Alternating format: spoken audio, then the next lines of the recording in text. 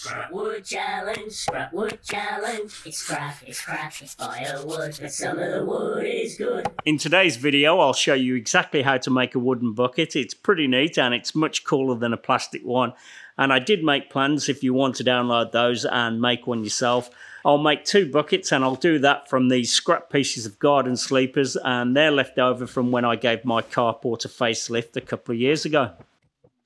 I would normally put rough sawn timber across the jointer first, but I'm just going to break these down into boards on the table saw, and I think that'll be good enough.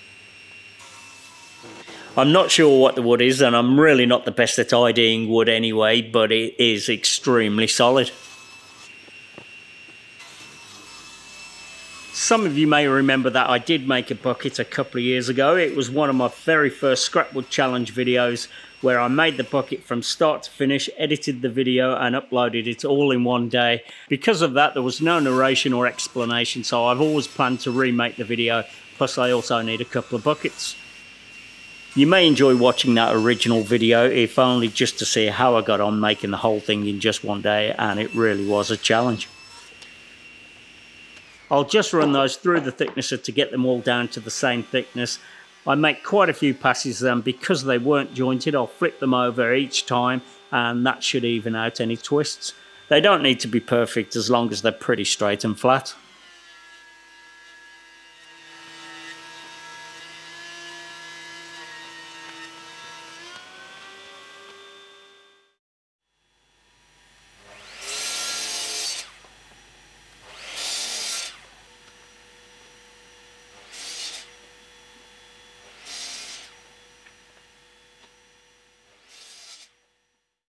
Next I need to cut bevels, and that's down both edges, and also at the same time it gets tapered and gets narrower at the bottom.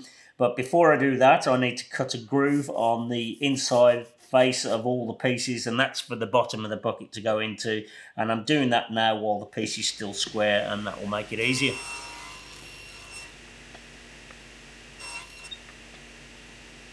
I could have used the dado blade, but in the time it would have taken to set that up, I'll already have them done just using a regular blade and 2 passes.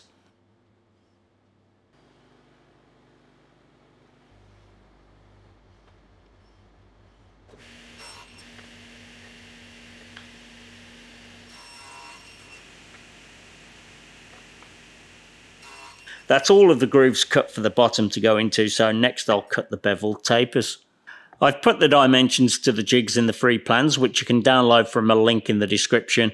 The jigs are made from 2 pieces of plywood and they'll be used on the table saw. You could just use a tapering jig, but these angles get pretty confusing and it'd be easy to make mistakes. So if you use these jigs, you really can't go wrong.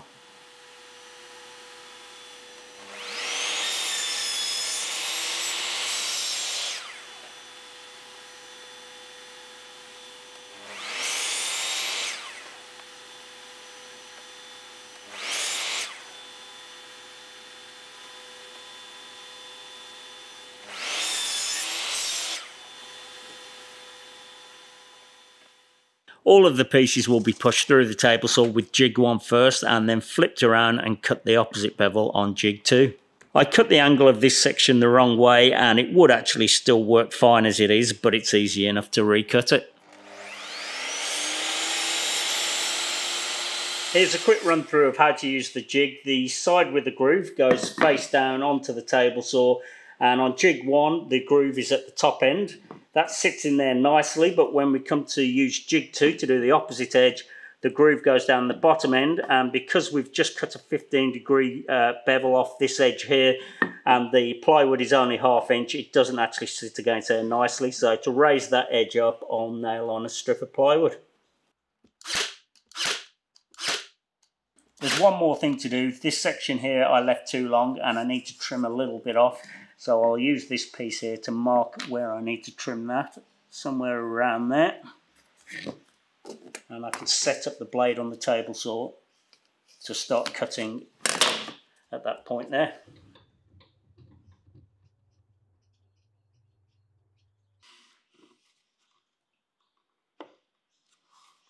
It isn't super critical where you cut, as long as the cut goes all the way from the top to bottom. If you cut into the board more than you need to, you'll just end up with a bucket that's smaller in diameter. You could sneak up on the full width by nudging the fence over a touch with each pass, and do that until you get a full cut from top to bottom of the board. When you've set up the first board and you're happy, you can go through and cut the rest of them.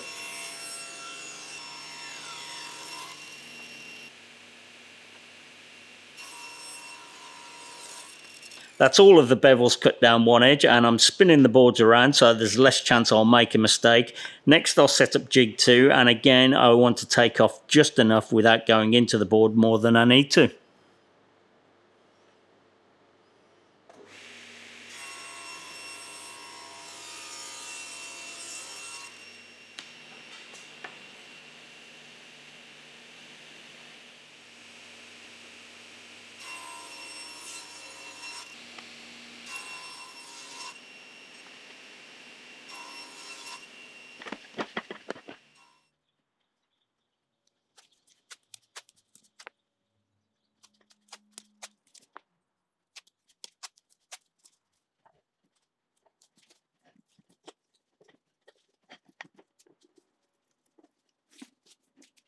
I'm not 100% happy with it. I think it's a bit tall and a bit thin at the bottom, and if I were to do it again I would have put the tapers at 2 degrees on each side of the stave rather than 2.5 degrees, and then the sides would have had less of an angle. I think that would have been better. But what I am going to do, because I think it's too tall, I'm going to take a couple of inches off the bottom, and I think that will look a lot better as the original bucket has similar angles and the base is the same size, but it just looks much better proportion not being so tall. I had to set the bevel gauge to 2.5 degrees to keep the ends even and to keep the stave symmetrical. I did one first to see how it looks, and I reckon it looks much better, so I'll do the other one and then I'll cut the grooves for the bottom.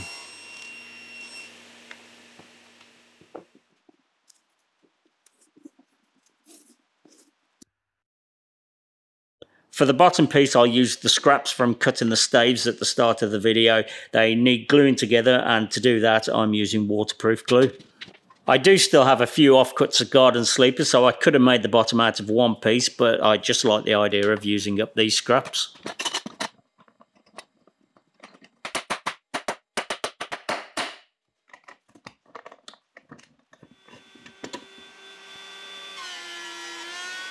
I plane the board down to 12mm or ½ inch, and next I'll measure the size that I need to make the bottom pieces.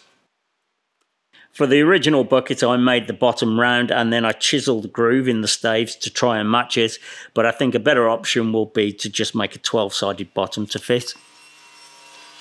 I'll start with the square, then mark out a 12-sided polygon, which I can't remember the name of off the top of my head, but I'm sure somebody will tell me.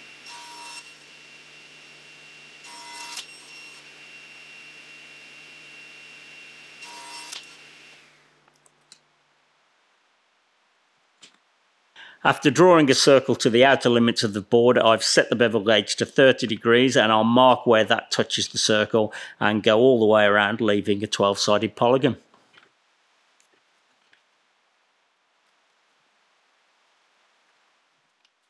I set the bevel guide to 30 degrees and I actually only needed to mark one of those 30-degree lines on the bottom, and I need that to line up and set a stop, and then it's just a case of cutting it to shape.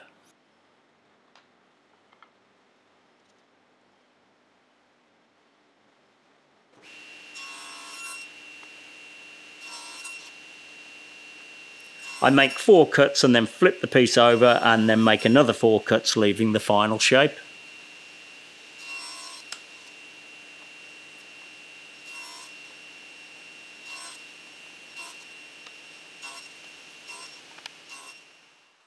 It's too wide for the groove, so next I'll tilt the blade over on the table saw and I'll taper the underside. The taper will wedge into the slot and hopefully make a sealed joint. I've got no definite measurements here, I'll just go for it, taking some off, and then I'll test fit it and make adjustments.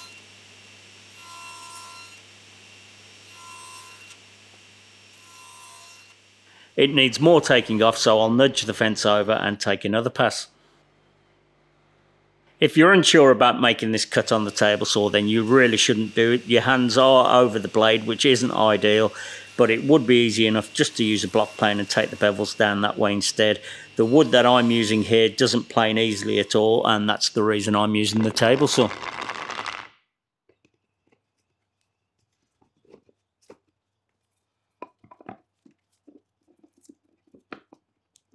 It still needs a touch more, so I'll make the angle more acute. That fits great with the stave upright, but the stave needs to angle over, so I'll take a small amount off this top edge all the way around.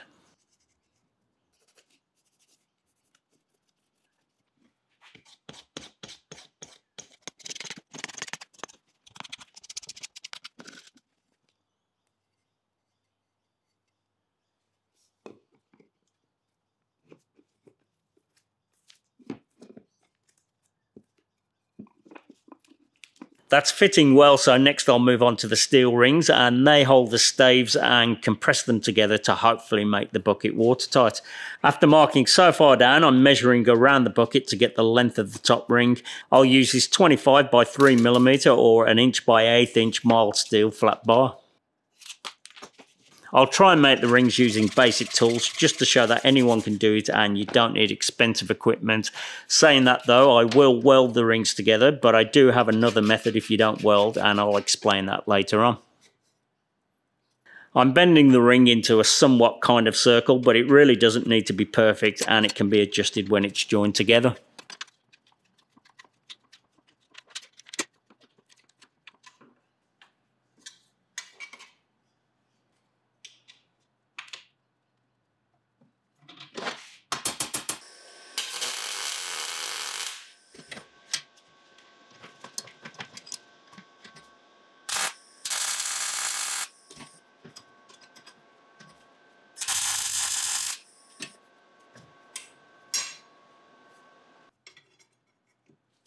I'm looking for flat spots and I'm putting a bit more bend into those until it looks a bit more even.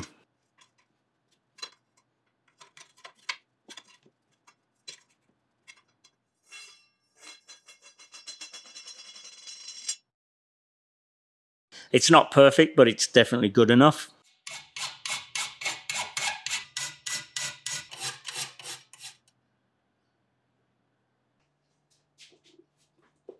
The straight sides of the ring don't match the sides of the bucket, so I need to shape the ring to match. It's very easy to do, you just need to hammer along one edge, which will stretch the one side of the ring.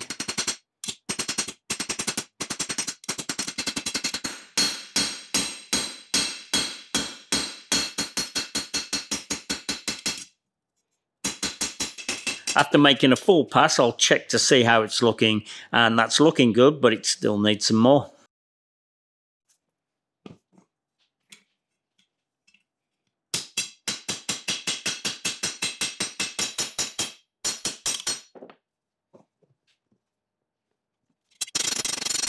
It may look like a lot of work, but it really isn't. It only takes about a minute to go all the way around once.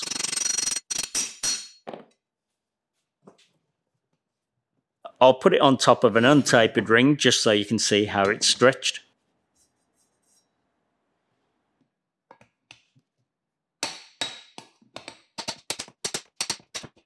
This is where everything started to go wrong and the rings wouldn't wedge onto the bucket. The sides have a bit too much angle, even though they're the same as the original bucket, and that worked out okay. Anyway, I'll make adjustments to the jigs. I'll recut the staves and lessen the angle of the sides of the bucket.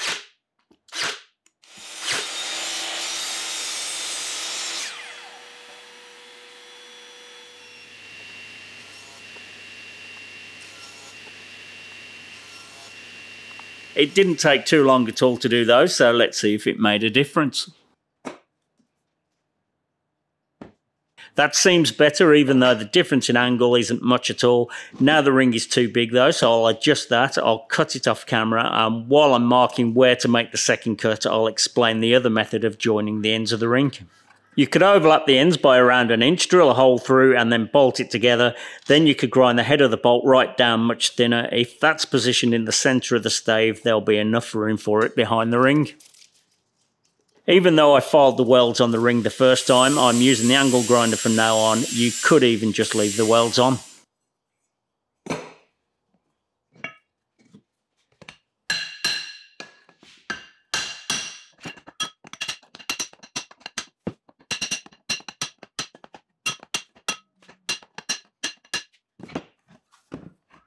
That seems promising, so I made the rest of the rings. The only thing I did different was to use a diagonal peen hammer, which was perfect, but any hammer will work, and I'll take any chance I can to use this awesome Everly Works one.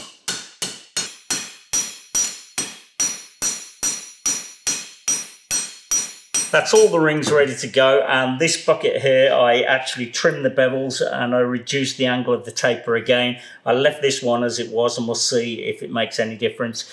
But I think the real reason that the rings aren't gripping the bucket is this wood is extremely dense and everything just skates across it. There's just no grip there. So what I am going to do is I'm going to take the corners off slightly. I do like the facets and I did plan on leaving them. So I'm just going to take a little bit off there and there'll be a bit more surface area to grip the inside of the ring. I'll put the top ring on and take down the corners so far. Then I'll swap the top ring for the bottom one and I'll finish the other end of the corners. I was going to plane them, but then I thought the rough finish of the saw rasp may help with some grip.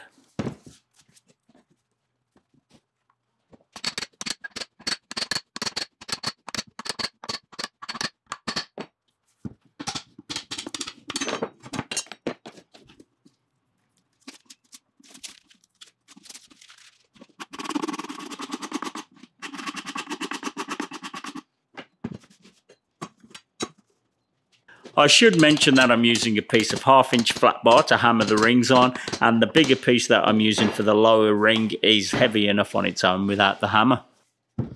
That's much better, but this one ring needs adjusting one last time. It only took 5 minutes to do, as I've done a few of them now and I'm getting the hang of it.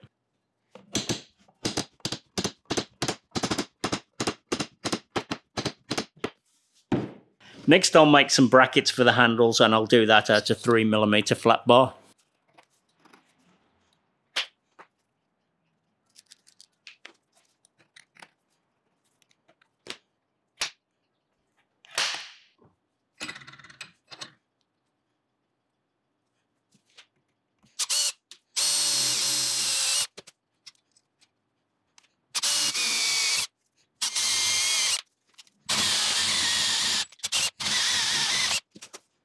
I could have shaped the end in a minute on the belt grinder, but I wanted to show you that it can be done with a hacksaw and a file, and it only took about 5 minutes anyway, with no dust or sparks.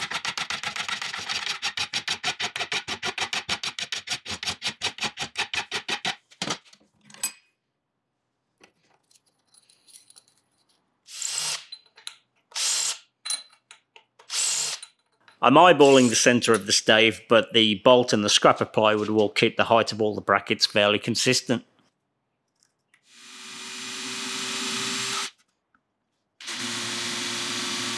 Before I put the brackets on, I'll do the final fit of the bucket, which needs sealer in the bottom joint. I'll take the rings off and carefully take the bottom out, and hopefully do that without it all falling apart. Because of any wood movement across the grain, I'll take a small amount off either side with the block plane, and I also took some off the edges next to those as well.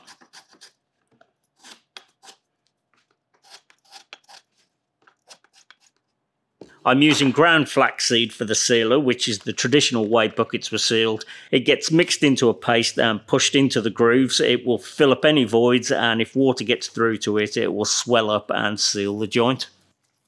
I'm pretty sure the bottom joint on my original bucket wasn't the tightest fit, and it worked on that perfectly.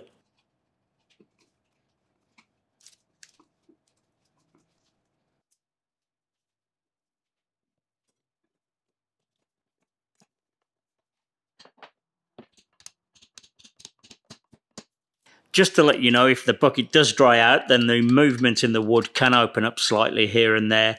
I've let the original bucket dry out about a dozen times. It's leaked slightly when it's been refilled, but as the bucket hydrates, which it only takes about half an hour or so, it swells back up and closes up any leaks. The last time it dried out though, the bottom started leaking, so while I have the flaxseed mixed, I'll take it apart and reseal it. It may look a mess, but I reckon it stood up pretty well, considering that I've been catching steel grinder dust from underneath the belt grinder, and it has a thick layer of rust attached to it. This is the first time I've messed with the rings. Even when it's leaked, I've just let it rehydrate.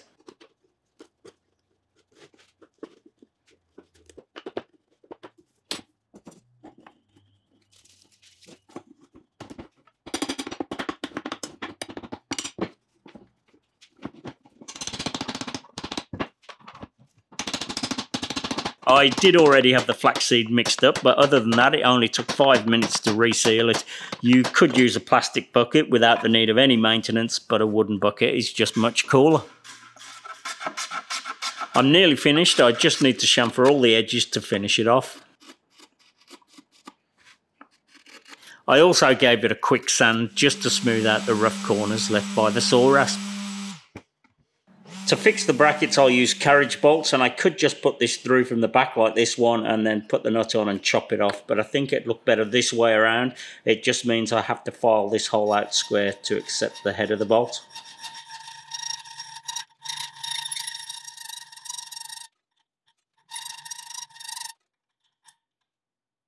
I got all the bolts ready and cut them down to length off camera.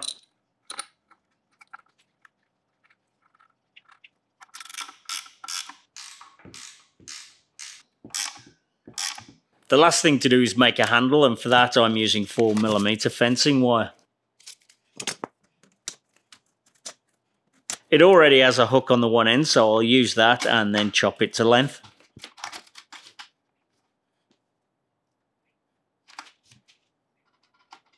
The handle needs a grip, and I'll keep things simple and use these pieces of dowel. I'll eyeball the centre, then drill halfway through from one end and then all the way through from the other. I let the dowel spin on the drill bit and then try and straighten it by putting some pressure on where needed until it spins fairly true, and then the two sides of the hole should be close enough to meet.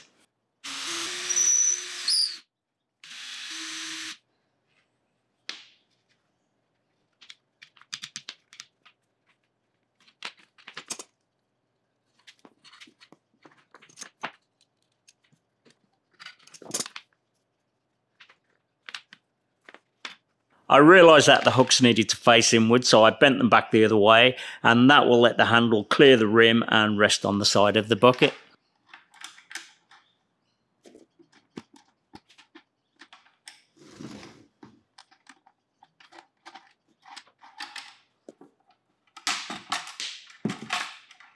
Now to test them, and I'm really not confident at all with any of them.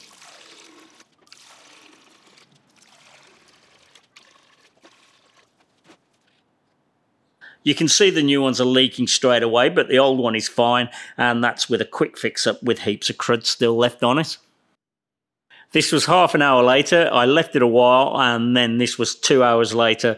They still all have water in, even the nearest one.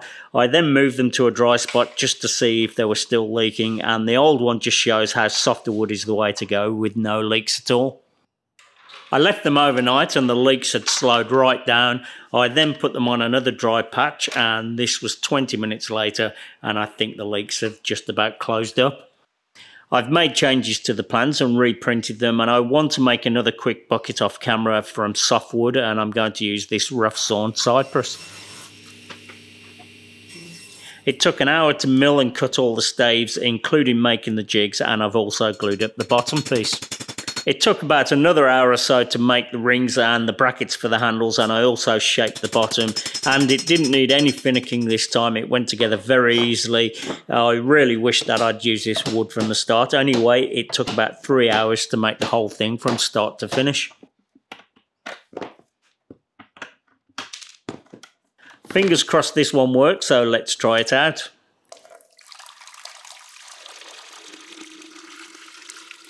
It did leak very, very slightly, but hardly anything, and I honestly didn't hit the rings on that hard, so I could have probably closed it up even better, and it did swell up and seal in no time at all.